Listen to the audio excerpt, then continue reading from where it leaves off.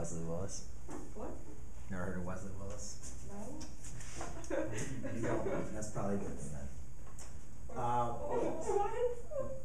So if you want to find, what I want to do is I want to simplify this logarithmic expression. Well, actually not simplify. What I'm going to do is I'm actually going to expand it.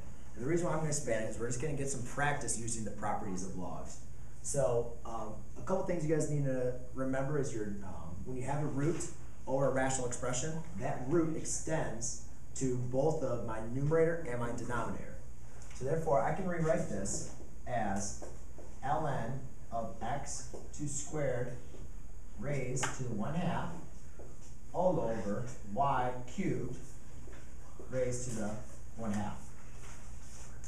All right. Then remember, whenever you have an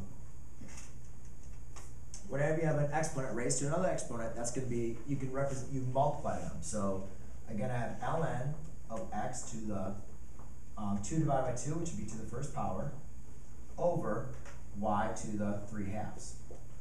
All right, so now I have my exponents kind of simplified. So the next thing I notice is since I'm using division, I can rewrite this as a subtraction problem.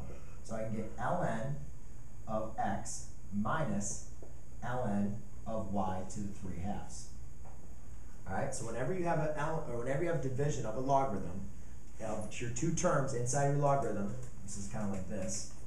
So whenever I have division, I don't really like how that ln is. Whenever I have division inside of my term of my logarithm, I can rewrite it as two logarithms with a subtraction. And then whenever you have an exponent, you can bring that exponent in front. So therefore, my final answer in expanding it will be 3/2 ln of y. So that's how you expand a logarithm when using a root over a rational expression with exponents.